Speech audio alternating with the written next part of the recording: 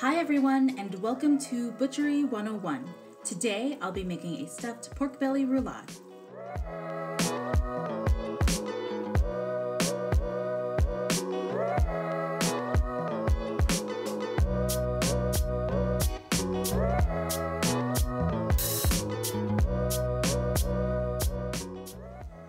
This beautiful slab of pork belly is from Olson Farms up in Colville, Washington. Olson pigs are super happy, well-fed, outdoor animals. They also raise beef and lamb, and their potatoes are seriously the best in the biz.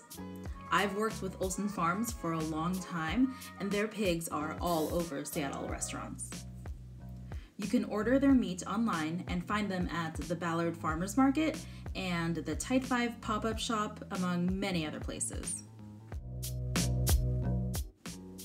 Skin on pork is actually kind of hard to source from small local farms. To my knowledge, only one processor in Washington can do it for retail meat. So, if you want crispy pork skin from really delicious local meat, make sure to give your farmer or butcher plenty of lead time when you order, and also just appreciate that they probably went through extra lengths to get it to you.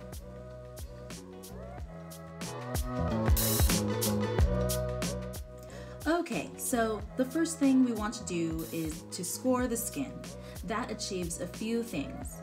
1, the fats can render more easily. 2, the skin dries out and crisps up better because of the added surface area, and it'll be easier to cut when it's all done.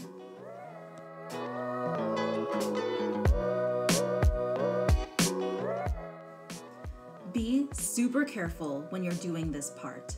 I actually slowed down this footage so we could really check out what's going on. Notice how far my left hand is from the blade at all times. Even when I'm resetting the knife at the top of the meat, I'm also pointing it slightly to the right so I don't risk stabbing my left hand. I find that with these narrow blades, it's not really worth it to guide the knife. For the most part, it won't matter if these lines slant just a little by the end. And then, I didn't include this in the video, but I did turn the belly about 90 degrees and repeated these cuts to achieve the crosshatch pattern.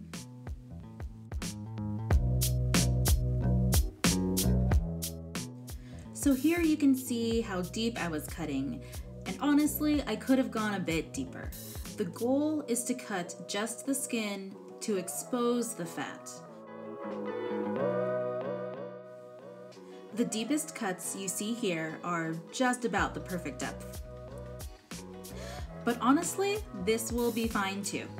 The pig was raised well and slaughtered humanely, so the vast majority of the flavor we're gonna get from it is already there. We're just gilding the lily at this point.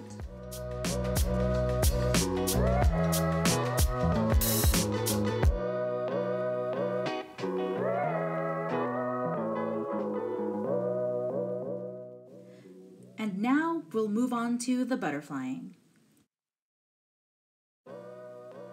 Butterflying usually refers to cutting a piece of meat through the middle laterally, often so we can stuff or season it.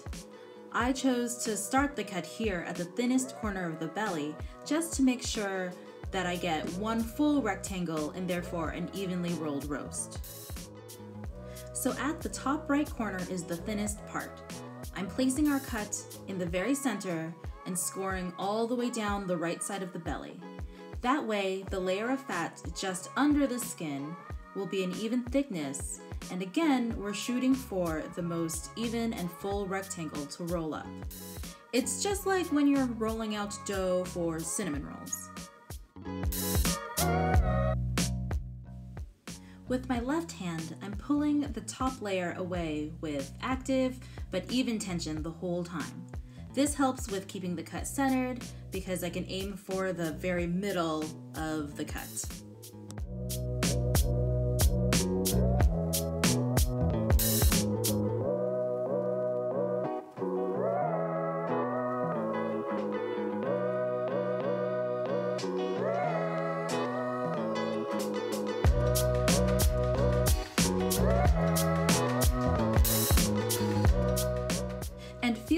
to just take your time with this. All these small little cuts will result in a really even surface, and all of your patience will be worth it. Butterflying is a cool, kind of advanced butchery technique that you can use on tons of cuts. So try it out and see what else you can butterfly.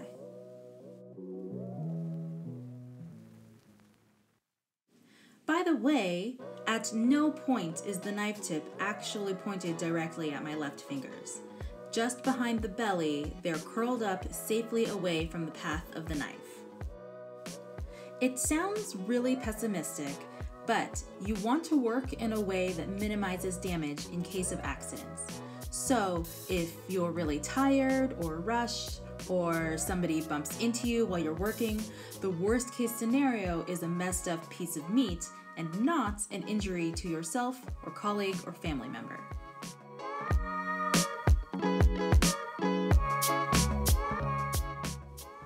I'm also feeling with my left hand how thick the back of the belly is, so I can slow down when we're close to that edge. You don't want to cut a hole through that part because that would let stuffing press out the side.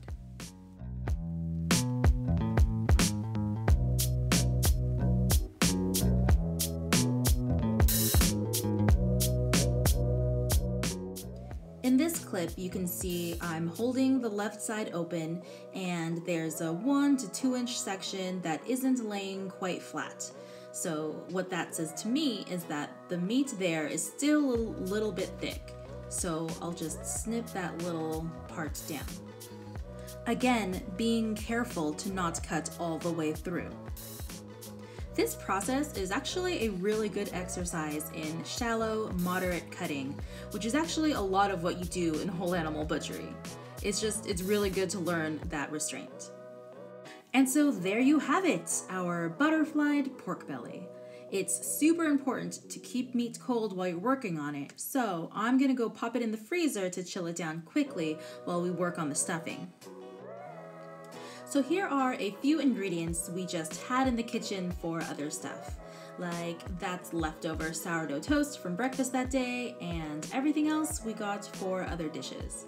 But if you can balance flavors and know what you like, you can make really fantastic food without using recipes.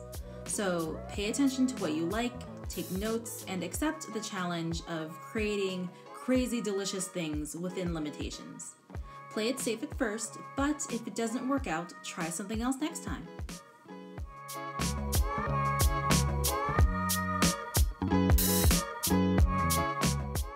And now we're going to put it all together. Okay, so here we have our chilled butterflied belly. You can even see how stiff the left side is here, and that's because the fat is super cold and therefore firm. Very nice to work with.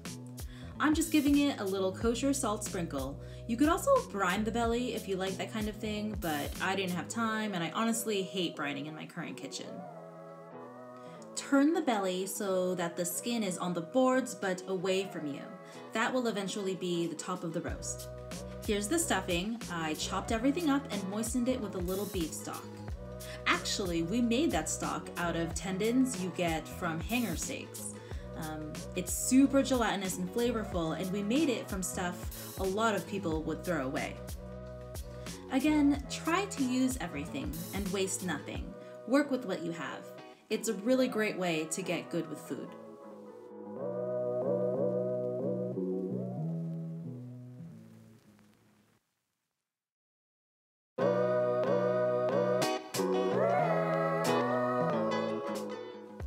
Spread the stuffing out evenly, and then starting from the bottom, roll the whole thing up.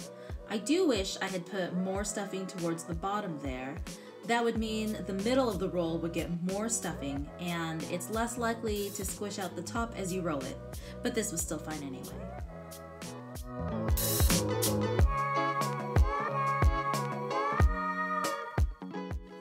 And there you have it, a nicely butterflied, rolled, and stuffed pork belly with scored skin.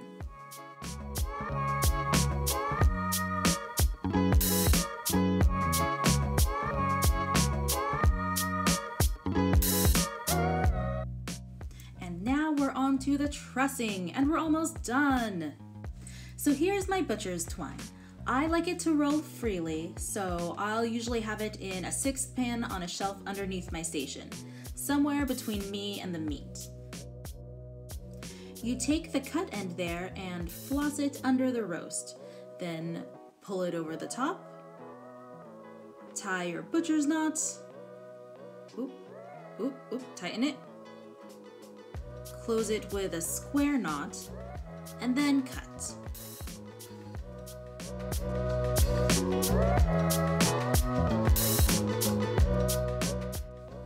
You want to start in the middle there and then tie each end. That way, the meat is secured evenly throughout the roast and the stuffing doesn't slide out the side.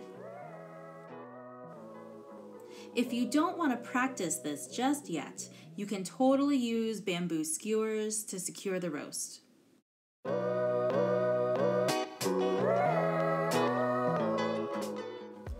Let me know in the comments if you want a more detailed tutorial on this knot. It's super easy once you know it, and all you really need is practice.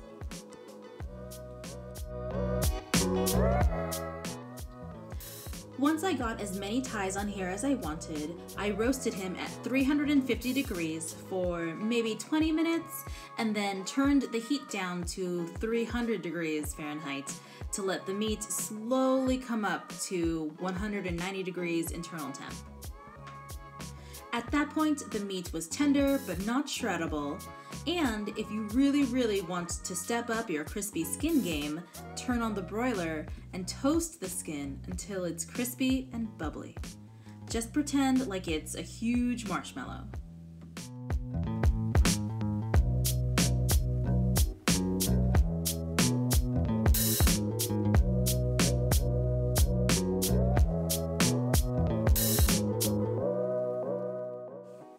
This pork was so lovely, you guys, and I'm so glad you could all join for this tutorial. Let me know in the comments what you think. My goal is to continue butchery education without gathering people up, and I'd love to know if this method seems effective. Thanks again so much for watching. Please like, comment, and subscribe for new videos weekly. As always, stay strong, stay safe, and stay home. We got this, Seattle.